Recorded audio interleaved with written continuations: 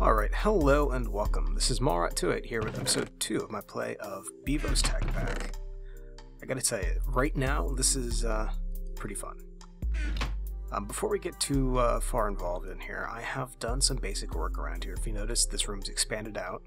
I found I had a wall made of apatite, which is actually... I'm not really big on forestry myself. However, you can actually use apatite to make a fertilizer like bone meal, and early on that's actually really useful. So it's basically a 2 sand and an apatite gets you, actually, I have some over here, right here, it's this stuff. It's 2 sand, 1 apatite gets you 8 fertilizer. Each of these act like bone meal, so that's pretty good. If you have ash, you can get 16, which is an even better return considering ash is a byproduct from using peat, which you can use for fuel. Speaking of peat, I should actually have some outside, just not quite ready at the moment. I have done some serious work here getting some Tinker's Construct stuff ready. I have a basic smeltery going, it's all nice. And I already need to get a better storage solution because this is not going to last, it's not doing so great. Anyway, this is just a 1-layer smeltery. I have the casting basin on the left and the casting table on the right. Just nice, simple setup, easy to use. I am getting low on lava, however. Pretty much what I've been using at the moment has just been surface lava, and with that, that is the last of it. So I need to actually go caving in to get a better supply. You know, it actually might not be a terrible idea to eventually get to the nether. If you head outside real quick, if you notice there are a bunch of trees missing, I've pretty much chopped them down and I've intentionally not replanted them. I want to keep this area a little bit safer than it has been. With all the trees here, it's kind of hard to see the little zombies and stuff as they go about. I have a garden here. That first carrot that I got, the first episode, is now fully going. It's really nice. And I am growing cotton for string and stuff. Eventually I will actually get some sheep and I'll get them in a pen and stuff. I just don't have the space set up for that yet. I did, however, forget to do one thing that I wanted to do with the shovel I just got out of the chest. I need to actually repair it. Yeah, no nutritional value. Alright, there we go. Let's get that out. There we go, repair shovel. Anyway, so what I have done, if you notice this stuff over here, it's not a chunk air or anything. This is actually, it should be peat. I went ahead and I made up some bog earth, which is just a liquid source of some water in either like a can or a cell or something like that, surrounded by dirt and sand. And this should give me peat. And we get the dirt back. Oh, that's awesome.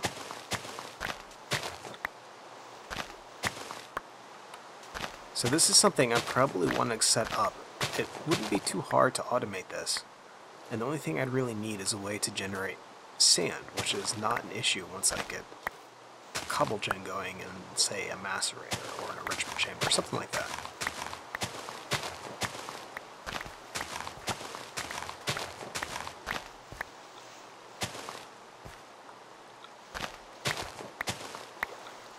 Oop. What I do need to do, though, is get some water source blocks in here so it's not flowing water.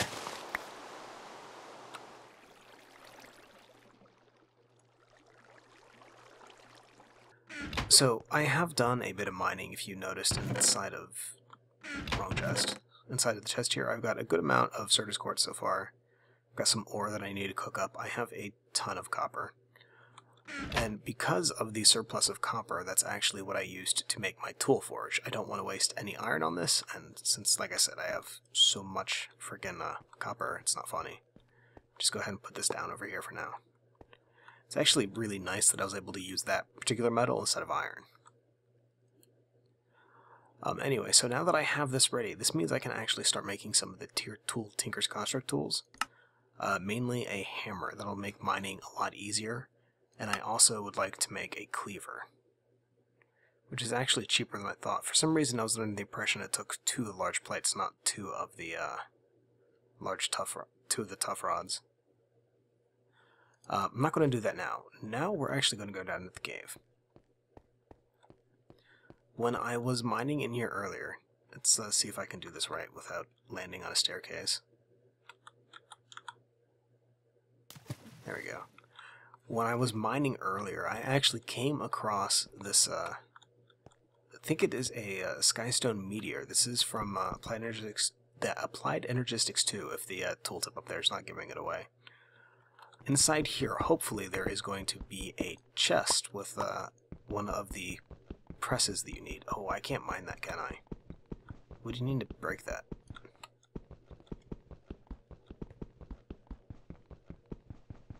Bet you need diamond level. That sounds like a case for steel. Alright, so we are back here. I've managed to get enough resources. I actually found a decent amount of redstone. I've still got 35 left. And we have here an Ender IO Stirling generator and a metallurgic infuser. The metallurgic infuser is from Mechanism, which is what we're going to be using to make steel. Mechanism as itself is an extremely customizable mod. You can actually adjust the power generation for pretty much all of the generators, as well as the operational costs of all the machines. On top of that, you can actually set the machines to use a specific unit of power. By default, they're joules. You can set it to use redstone flux, to use Minecraft joules, or to use EU, which is what, electrical unit. It really doesn't matter which one it's set to because it's all treated the same internally. It's just for the player, it displays it as whichever one you choose. I have made a change from the default pack, and I have set Mechanism to display in redstone flux, since we also have redstone flux as the default displayed unit of Ender IO. If I wanted to, I could put it to EU and pair it up with IC2, but it doesn't really matter so much. I just want to make sure that it wasn't by itself as joules, since nothing else uses joules. Anyway, what we're going to go ahead and, for now, let's go ahead and just put this down right here. I believe this should work without any sort of cabling, so we should be okay. Alright, let's go ahead and see. Actually, you know what? Let's see if that peat that I made will work inside of this guy. I know it'll work in a furnace. I don't know if it'll work in here. It depends how it gets the lists. I've seen some mods that have set their machines up to pull from the generic burning... Oh, there it goes. Oh, that's awesome. Oh, that's excellent. I mean, it's only 20 redstone flux per tick, but I'll take it. Yeah, and it maxes out. I think you can upgrade this by making capacitors.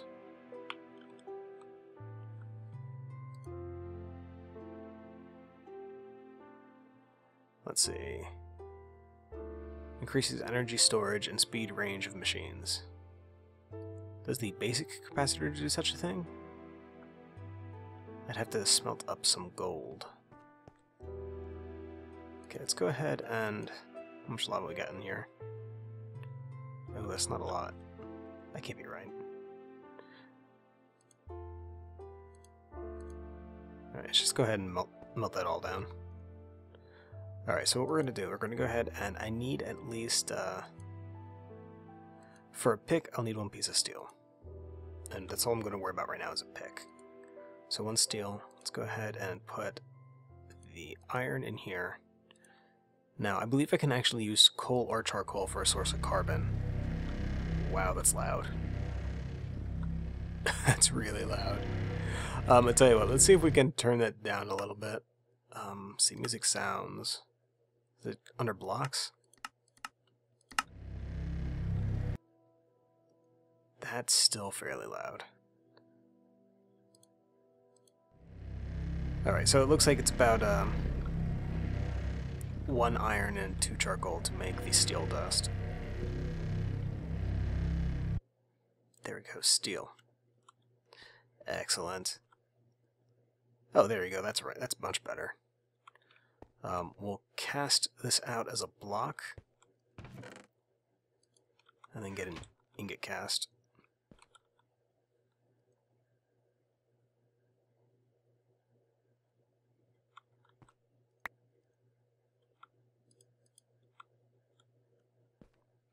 Alright, so that's done. This will be done very shortly. That's exactly what I wanted to do.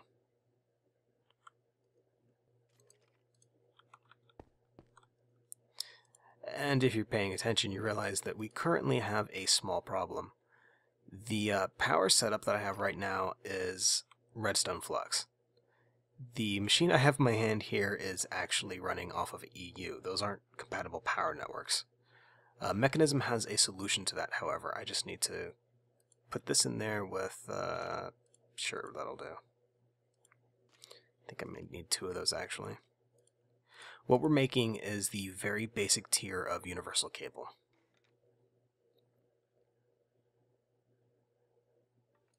Really? I need 1 more? Oh. Yeah, I should have put 2 pieces in. Alright, so we got that out. Which is steel, steel, and then redstone. And we get 8 of these guys. For now, I'm just going to leave the... I'm not putting these down in any particular order. I'm just going to go ahead and put them down. 1, 2, 3. Let's leave a space. And I hope this isn't going to explode. Last I know, the universal cable didn't let IC2 machines explode, but I honestly can't be sure if that's still the case. So let's cross our fingers. Okay. Excellent. Excellent, yes. Alright, and this is actually good for if I ever need to process like the zinc and stuff. I can't use the smeltery on that. It's definitely got to go through the macerator here. Plus, it's I don't want to waste lava, because these things are actually really stupidly efficient. I just don't have lava.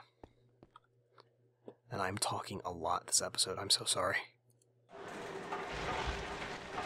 Ah, the sounds of automation. It's so loud and annoying. Let's put a little bit more charcoal in here. That's not charcoal, that's actual coal.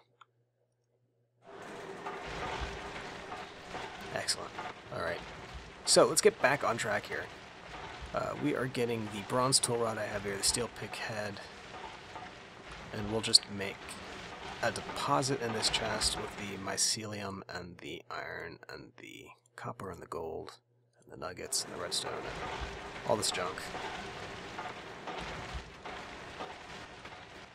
Okay, let's come back over here. We need to make a binding, and now we're going to make a pick. So pick, stick, and binding. So this is a stone-bound reinforced 2 steel pick with a bronze rod and a stone binding. The one here is just regular bronze. It has actually worked quite well for me considering how cheap bronze is to make, but I need steel to be able to go through the skystone, I believe. It should have the same mining level as diamond. Well, vanilla diamond. And down the hole of nausea we go. Yeah, I've got to get ladders. This was something that was okay as an idea, but definitely not good of an implementation. Let's block this up right now. I know it's over that way. You don't want to.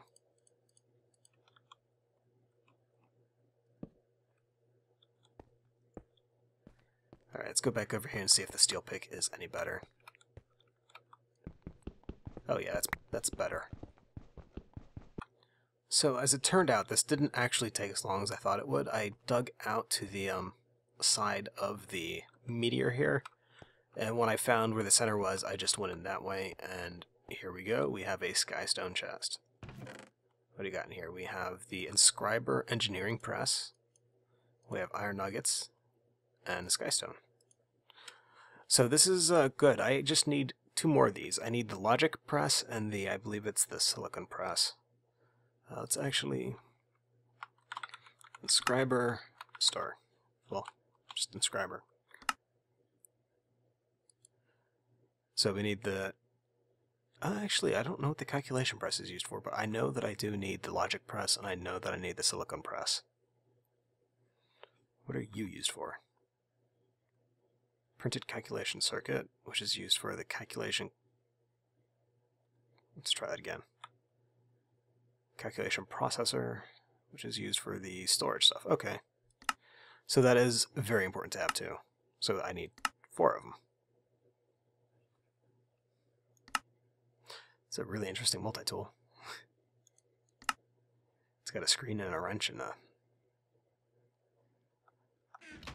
Unfortunately, this means I need to find more of these meteors, and I could still get the thing that I just got again, which would not necessarily be the best result.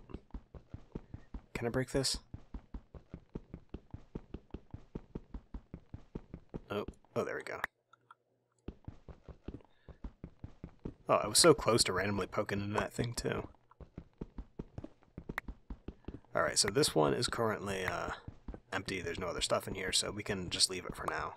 I have more than enough skystone to satisfy my building urges. Alright, so there's one last thing that I wanted to look at for this episode before I went ahead and wrap this up. One of the mods that is inside of this pack is called Progressive Automation. It offers you some basic machines for certain everyday tasks, like, say, mining and wood chopping. Well, it's chopping, which I'm assuming it's trees. And as well as, I believe this is for power generation? Yeah, the RF engine. So I believe this generates redstone flux. I don't know with a diamond generator. I don't know how much more efficient they get, because it starts taking a lot of redstone to make these guys, because each of these RF engines is 9 redstone, and each of these tiers takes 9 redstone plus the 6 gold and the 6 iron and 2 gold, plus whatever other upgrades they need. So it can get expensive.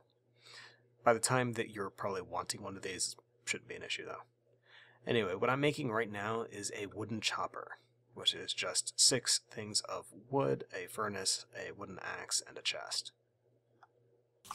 Okay, so we have the wooden upgrade here, and we also have the chopper ready to go.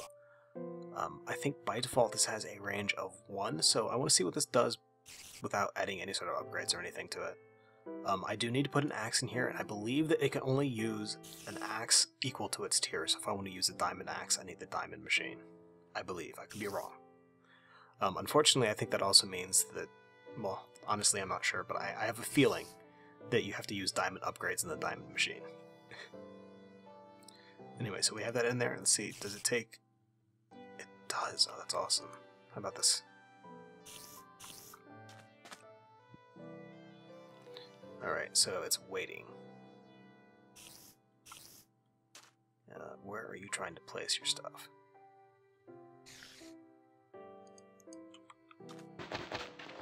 Try to go over here.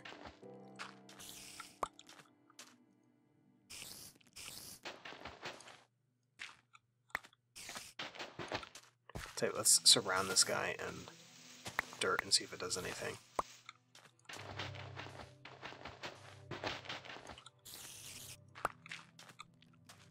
I think it's just in front of it. I'm not honestly sure. And what we're going to do is speed this along by making it grow a little quicker. It is burning the peat though, so that's good. Let's get a little bone mill action going here. Alright, that's a nice little tree. And there we go. That's pretty neat actually. It is not terribly quick. I imagine that the bigger trees might go, and it apparently fuels itself. Huh. What happens if we put this in here? Okay, now it has a range of 2.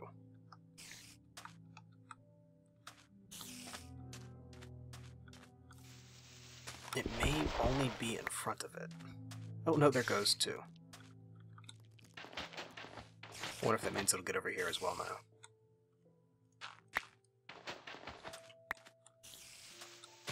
It's kind of weird. I'm used to the Mine Factor Reloaded machines, which have like a 3x3 by default, but this is definitely way cheaper. I can understand why it doesn't necessarily go that far. So now it's just waiting. Let's get it going again.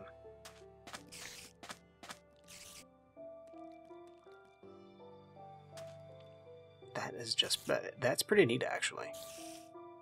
I mean, it's definitely not something that you're going to rely on for long term, but if you just want to be able to have like a little tiny tree farm going while you're off mining within, like, say, the first day, that's pretty awesome. So I had the macerator I set up earlier. I've also since constructed an electric furnace, which is doing me quite well. And I have my extractor here for making rubber. So it's really, there's not much else I'd use this for besides rubber. Maybe the hydration itself, I decided to get into the crops. I don't know if there's any other immediate use for that. But anyway, right now these work fine. I put items in, I take items out, I put items in, I take items out. Nothing wrong with that, except for the fact that I'm lazy. So what I'm going to do, I went ahead and I made up these ejector upgrades. Can I clear these guys? Automatically output to the bottom side. No, I don't want to do that. Let's go ahead and put this down. Alright, so for the macerator right here, since it's to the right of the electric furnace, I want it to eject to the left, which is the east side. So we're going to take this, we're going to click on the east side. This should now say east, and I am now facing east, okay? And this is going to go right here into the macerator. And for the electric furnace, I actually want it to eject to the top, so we're just going to go ahead and click on the top of this block, and then put this in here. Now what should happen if I were to put in this thing of tin ore right here, it should process in the machine. It's kind of loud, I'm sorry. It should process in the machine, and then as soon as the rubble slash dust, whatever, is ready to go, it should then get ejected into the furnace, which should be kicking on right about now.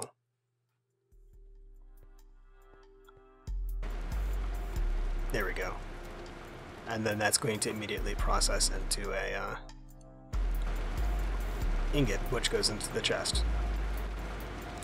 That's one of the things that I really do like about thermal expansion, is the ability to automatically daisy chain items. I believe you can do that now with under IO stuff. I'm honestly not too sure, but I'm pretty sure you can. And you can definitely do it with Mechanism. And I'm glad to see that there is a way to do it with Industrial Craft. I just wish it didn't cost extra, because these upgrades aren't free. Alright, so there we go. I just realized I said alright a lot in this video. I'm sorry about that. Anyway, so we have this going. Right now we just have a stack of, like, the blocks in here. They're being processed right now. It is working on tin, and we have tin cooking up here. So far it's going pretty good. I mean, this is a really basic little setup, however it is enough to save me from actually having to worry about, you know, putting stuff in and out of the machines. I like it. Plus we're actually getting a surplus of energy burning peat here in the generator, so that's pretty good. That is definitely all that I'm going to be doing for today, though, so I want to go ahead and thank you for watching this episode of my play of Bevo's Tech Pack. If you have any questions or comments, please feel free to leave a message below, and as always, have a good day.